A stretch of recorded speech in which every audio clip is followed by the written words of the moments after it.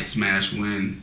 It's pretty straightforward. It goes along with the idea of the anthem for the anthems for the revolution. That's something that I just decided would be good for people to say at a rally, and it might make things kind of go there. Jump up. You know, if that became a chant.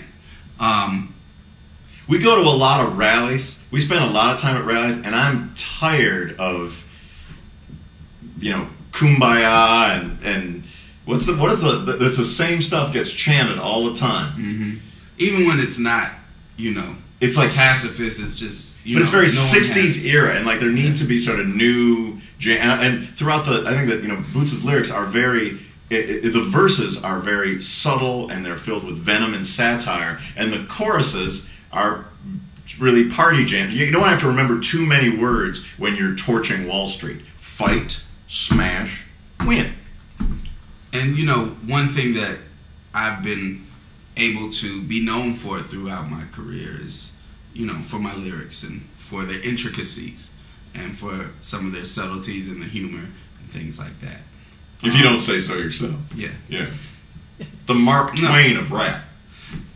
Okay. It was subtle. No, go ahead. Don't let me interrupt. The point is that I don't need to do that in the chorus. The chorus is for you to be able to say over and over, even if you're not a rapper.